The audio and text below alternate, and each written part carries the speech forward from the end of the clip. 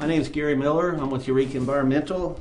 I've been in the industry about 20 years, and we're going to discuss what's on the Quick Start Guide and how to attach your instrument when you first receive it.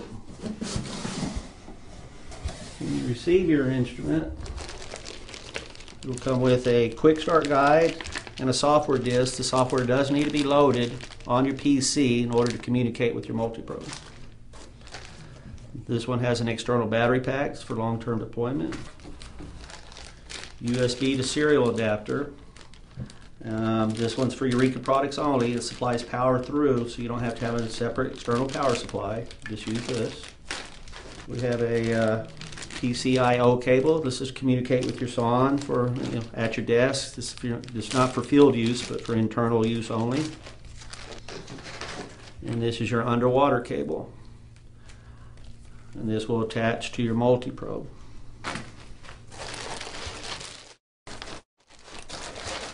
Weighted sensor guard, which we will put on there when we deploy it in the field.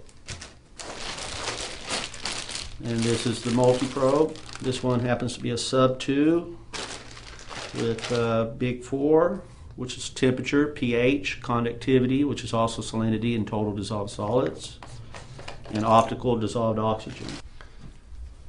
This is the temperature sensor. This is the conductivity sensor, which is also total dissolved solids and salinity. This is the pH reference, which you will need for pH or any ion selective electrode. And this is the optical DO sensor.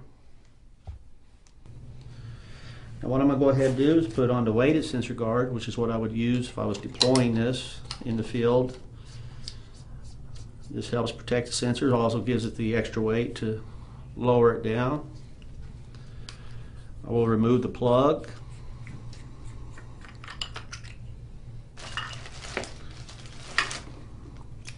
Grab the cable. I will be using the same piece that holds the plug in to screw down the cable. So let the threads pull the cable down. Okay. So this has some strength built into it. We have strain relief in there, so you can use this to support the weight of your sonde.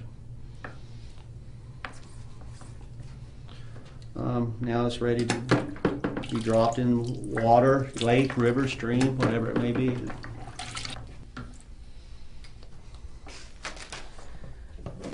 Now we're going to attach this to the PC. But prior to doing that, we're going to load our software. So hold on one moment.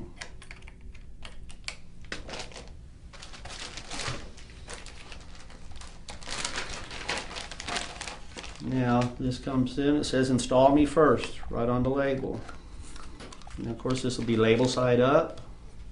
We'll install it into the PC. And we'll walk through the screenshots. Now the screen comes up that says that publisher needs to be verified. This is a Windows formality. Just go ahead and say continue. And if the USB is already loaded, the control software will initialize and you will be scrolling data. And we are now scrolling data. As you can see, we're on a 1-second interval and the data is scrolling down. In the orange bar at the top, the most current data is displayed.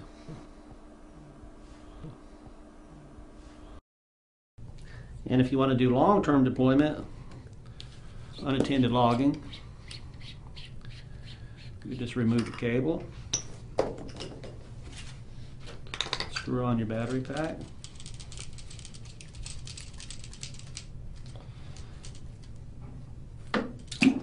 put your body of water, and you're done. That's simple.